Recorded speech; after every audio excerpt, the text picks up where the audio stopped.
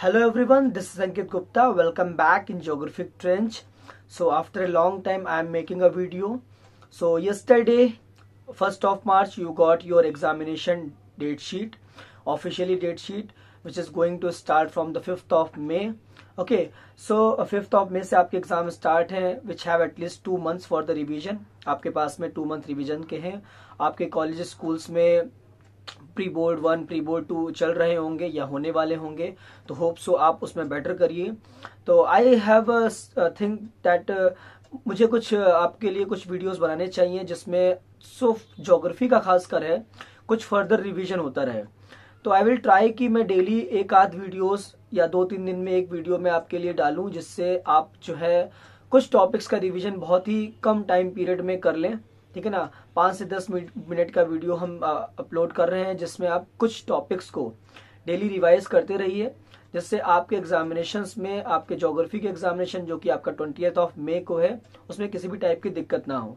Alright, सो सबसे पहले मेरी रिक्वेस्ट यही है कि आपने अगर इस चैनल को सब्सक्राइब नहीं किया तो फर्स्टली सब्सक्राइब इट, और अगर वीडियो अगर पसंद आए तो जरूर इसको शेयर कर दीजिएगा. And please do also comment.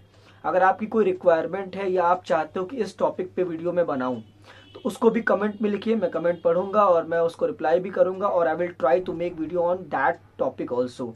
Alright, तो जो भी टॉपिक आपको समझ में नहीं आएगा उसको कमेंट करिए, तो मैं फर्दर उस टॉपिक्स को भी डिस्कस करता रहूंगा, और जो भी जितने भी आपके ज्योग्राफी से रिलेटेड टॉपिक्स हैं उनको फिर से रिविजन करता रहूंगा. बहुत सारे वीडियोस पहले भी बनाए हैं और फर्दर भी उनको बनाते रहूंगा.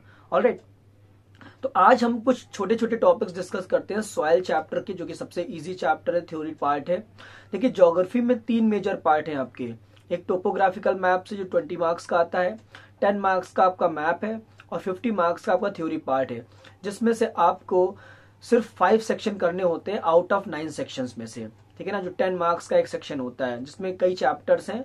इसमें आपका क्लाइमेट है, सॉयल है, नेचुरल वेजिटेशन है, वाटर रिसोर्सेज है, मिनरल एंड एनर्जी रिसोर्सेज है, इंडस्ट्री है, एग्रीकल्चर है, वेस्ट मैनेजमेंट है, ट्रांसपोर्ट है. ये लगभग 9 मेजर सेक्शन है, जिसमें से आपको सिर्फ 5 सेक्शन अटेम्प्ट करने होते हैं. टाइम मैनेजमेंट का बहुत इंपॉर्टेंट रोल है. आप टाइम मैनेजमेंट को जरूर ध्यान रखिए. अभी आप प्री बोर्ड एग्जामिनेशन अगर आप देंगे तो प्री बोर्ड को सीरियसली बोर्ड की तरह दीजिए, जिससे आप अपनी कमियां जान सके कि क्या क्या प्रॉब्लम हमें आ रही है. ठीक है ना, उनको समझ सके और फर्दर जो भी उसमें इंप्रूवमेंट कर सकते हैं वो कर सके. तो वीडियो स्टार्ट करते हैं टॉपिक सॉइल से. सॉइल में बेसिकली देखिए कई टॉपिक्स हैं, जिसमें types of soil, soil erosion और सॉइल कंजर्वेशन. मेजरली ये चैप्टर इन 3 बड़े बड़े टॉपिक्स पे डिस्कस करता है. हम टॉपिक के बहुत डीप में नहीं जाएंगे, मेजर जो इश्यूज हैं, मेजर जो टॉपिक्स हैं उनको डिस्कस करेंगे. सबसे पहले बात करते हैं फॉर्मेशन की. देखिए, 4 मेजर सॉइल आपके सिलेबस में है, जिसमें alluvial soil, black soil, red soil and laterite soil, और सबका फॉर्मेशन अलग अलग तरीके से होता है. फर्स्ट अगर स्टार्ट करें एलुवियल सॉइल. एलुवियल सॉइल का जो फॉर्मेशन है, it is found by the deposition of the sediments brought down by the reverse. ठीक है ना, नदी के द्वारा जो बहाए जाने वाले जो सेडिमेंट्स हैं उनके डिपोजिशन से एलुवियल सॉइल का फॉर्मेशन होता है. That's why this soil is also called transported soil. इसको ट्रांसपोर्टेड सॉइल भी कहते हैं. As well as this soil is known as the riverine soil. Transported soil इसलिए कहते हैं because this soil is found by the transportation of the sediments by the river. And riverine soil इसलिए कहते हैं because most of the alluvial soil is found on the river basin areas. Alright, second आपकी soil है black soil. Black soil का formation कैसे हुआ है? Black soil is found by the ancient igneous rocks. ठीक है ना, एज वेल एज लावा rocks. और उन रॉक्स का क्या हुआ है? वेदरिंग हुआ है. ठीक है ना, in the earlier time period उनकी वेदरिंग हुई है कंटिन्यूअस कई लाख साल तक, और फिर इस सॉइल का फॉर्मेशन हुआ है. तो इन a single line we can say igneous rocks की वेदरिंग के द्वारा आपका ब्लैक सॉइल फॉर्मेशन हुआ है. Means black soil is found by the igneous weathering of the igneous as well as lava rocks. Simple. Third आता है आपका red soil. Red soil which colour is red due to the rich in iron oxide. इसका formation कैसे हुआ है? Red soil is formed by the weathering of ancient crystalline and metamorphic rock. जो crystalline rocks हैं और metamorphic rocks हैं, उनकी weathering के द्वारा इनका फॉर्मेशन हुआ है, इसका रेड सॉइल का. And fourth type of soil is known as the laterite soil. Laterite soil is formed by the leaching process. It develops due to the alternate wet and dry periods. अब leaching process, what is leaching process? Due to alternate wet and dry periods, the nutrients of the soil, it get percolated as well as washed away. So by that process, this type of soil is formed, and it is not a very fertile soil, but it is a different type of soil. तो these are the 4 type of soil और इनका इस process से formation होता है. Now coming up to the states, हम states की बात करें तो एल्यूवियल सॉइल, देखिए कुछ मेजर स्टेट्स याद रखिए जिसमें आपको कंफ्यूजन ना हो. जैसे एल्यूवियल सॉइल मेनली पाई जाती है नॉर्दर्न प्लेन एरियाज में mainly.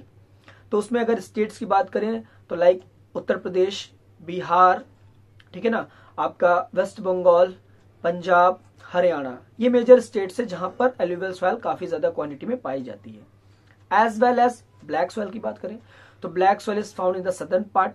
Main states are the Gujarat, Maharashtra, okay, western Madhya Pradesh, Karnataka.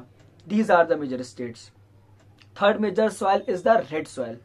Red soil is also found in the south India as well as in the northeast India. In the South India, it mainly found in the Tamil Nadu, Telangana, Andhra Pradesh, Odisha. In the northeast India, it is found in the Nagaland, Mizoram, Manipur. Okay, these are the major states where the red soil is found. And the last, laterite soil. Laterite soil is found in the southern part of the India, like in the Kerala, okay, in the some part of the Karnataka. It is found in the North India, in the some part of the Madhya Pradesh, as well as in the Odisha, as well as in the northeastern states. It is found mainly in the Tripura and Meghalaya. कुछ ही major patches है जहां पर laterite soil form होती है, आपकी पाई जाती है. And third major topic is the major crops. अब कौन कौन सी क्रॉप्स ग्रो होती हैं एल्यूवियल सॉइल में? मेजर जो क्रॉप्स होती है वो wheat, rice, sugar cane, jute. Jute सबसे मेजर क्रॉप है, व्हीट है, राइस है. फिर हम ब्लैक सॉइल की बात करें तो थोड़ा डिफरेंट. शुगर केन यहाँ पाई जाती है, लेकिन सबसे मेजर क्रॉप जो ब्लैक सॉइल में है that is a cotton soil. Cotton is a major crop as well as the sugar cane, tobacco, oil seeds and some vegetables like onion. These are the major crops which are grown in the black soil. Third one is the red soil. Red soil is ideal for dry farming. Dry farming means the crops which require very less amount of water. So that type of crops are grown in the red soil. Examples like millets. In millets, jowar, bajra, ragi, as well as pulses, different type of pulses. It will be tur, masoor, arhar, as well as tobacco. These are the major crops which are grown in the red soil. And fourth soil is the laterite soil, and the major crops in the laterite soil is tea, coffee, tapioca, cashew nut. Okay, these are the major crops which are grown in the laterite soil. So एक बहुत छोटा सा topic, हमने 3 major topic discuss किए soil के, और इन 3 topic में से कम 4 से 5 मार्क्स का एग्जामिनेशन में जरूर आता है हर साल सॉइल में. Alright, so next video further discuss करेंगे. Thank you so much. Please subscribe the channel and share the video. Thank you so much.